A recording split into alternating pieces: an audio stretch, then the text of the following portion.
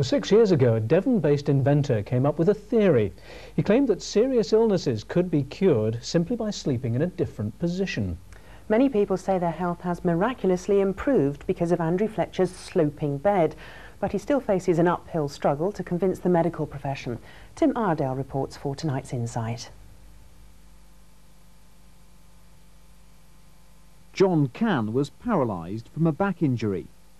Until recently, he couldn't feel any movement in his legs, and getting out of bed was a real challenge.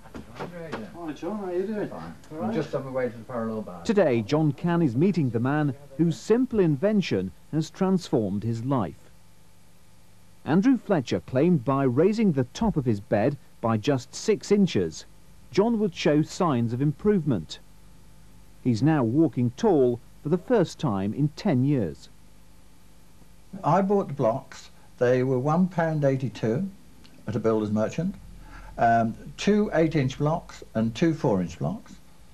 I took the casters off and put them at the 8-inch blocks at the top of the head of the bed, and the 4-inch block in the middle, and the casters are taken off the bottom, which went onto the floor.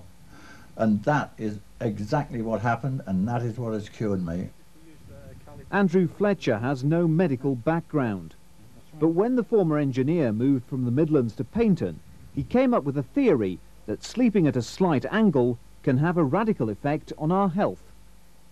Well, people should sleep in a tilted position because it keeps the circulation going in the body throughout a 24-hour period. When we lie on a flat bed, we're ignoring gravity, and gravity has a profound effect on circulation.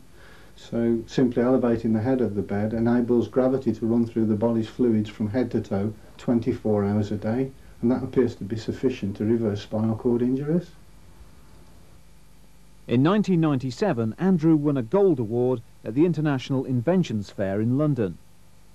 His sloping bed has attracted attention from organisations across the world, including NASA and the centre in California which treated the Superman star Christopher Reeve.